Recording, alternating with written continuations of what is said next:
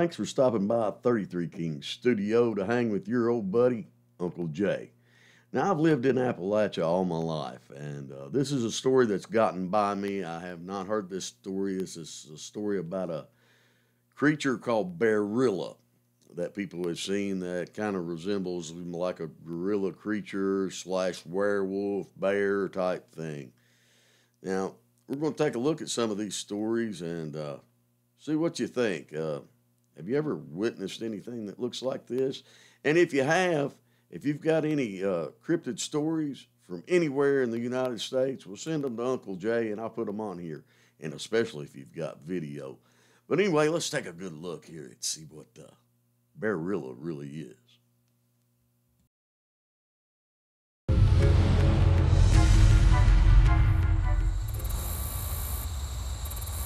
Kentucky's backwoods keep quite a few secrets. Secrets that, if you're lucky, will reveal themselves. But some, no matter how patient you are, stay hidden. There couldn't be very many of these. They're very rare. Bearilla lurks in these woods, so the experts say. And the last known sighting that I'm aware of occurred right here in 1989. The broad-shouldered beast has the body of a bear and a long pointed muzzle like a wolf, hands with dagger-like claws and canine teeth. It's been sighted all through this area of Kentucky, Wisconsin, Michigan, Canada, Pennsylvania. Dozens of reports. First case in the 1940s is a young boy who claims to have been attacked on a creek bank by this creature. Reports that sent Ron Coffey into these woods searching.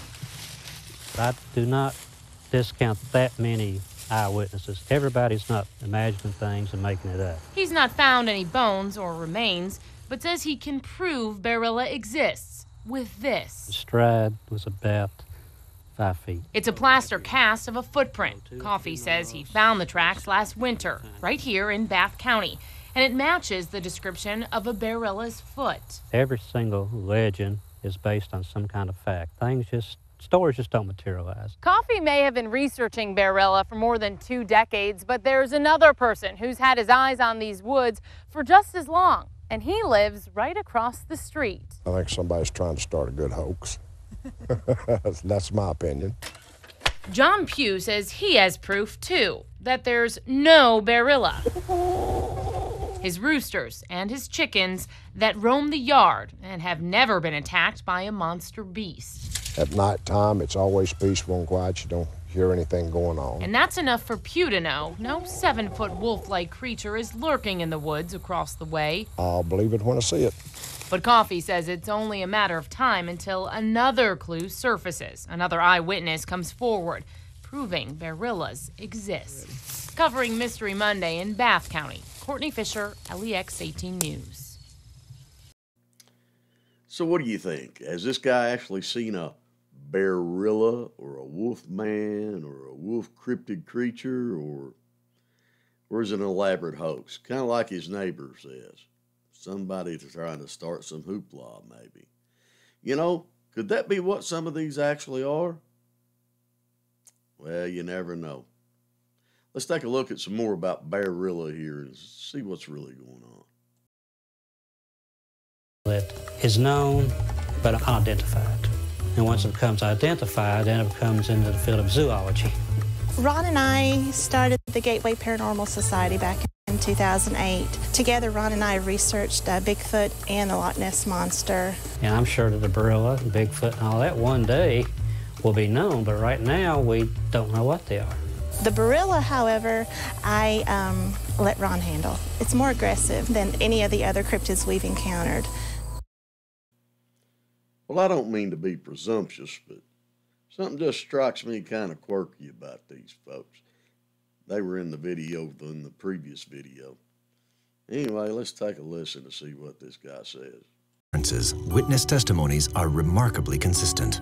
The Bearilla is described as being about 2 meters tall, with a coat of black and silver fur, able to move on 2 or 4 legs. It has a wolf-like face, long, menacing arms, and sharp claws and teeth. If you see one, run.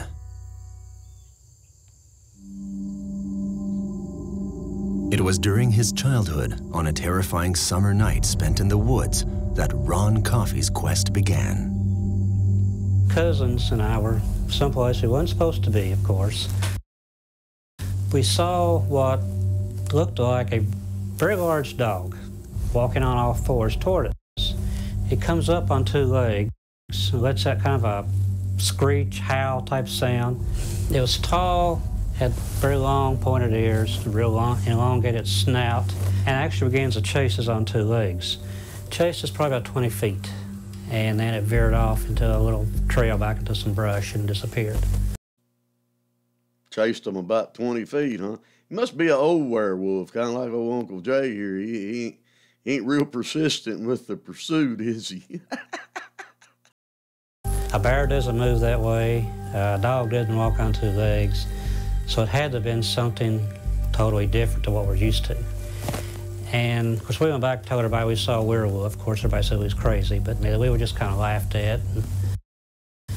So, you know, that was the end of that story. We never saw it again. When we get together to this day. And that's the reaction from most people if you go tell them that, well, I saw a werewolf. You're crazy. Anyway, if you like what Uncle Jay's doing, do me a favor. Hit that like, hit that subscribe, and go to war on the notification bell, and we'll see you tomorrow.